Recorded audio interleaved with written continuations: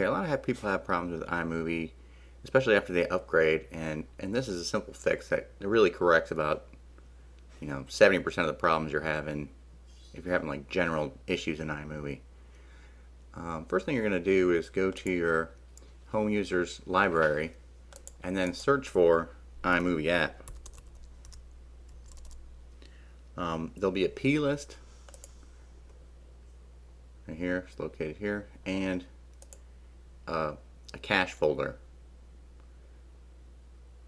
And what you're going to want to do is delete those two, the cache and the folder.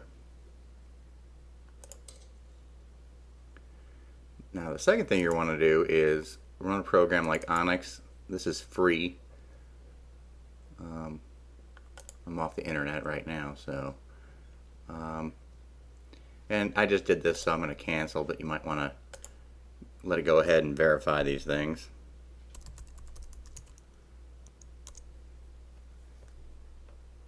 And then what I usually do is repair permissions, execute the maintenance scripts. That's your daily, weekly, and monthlies, especially if you don't leave your machine on all the time.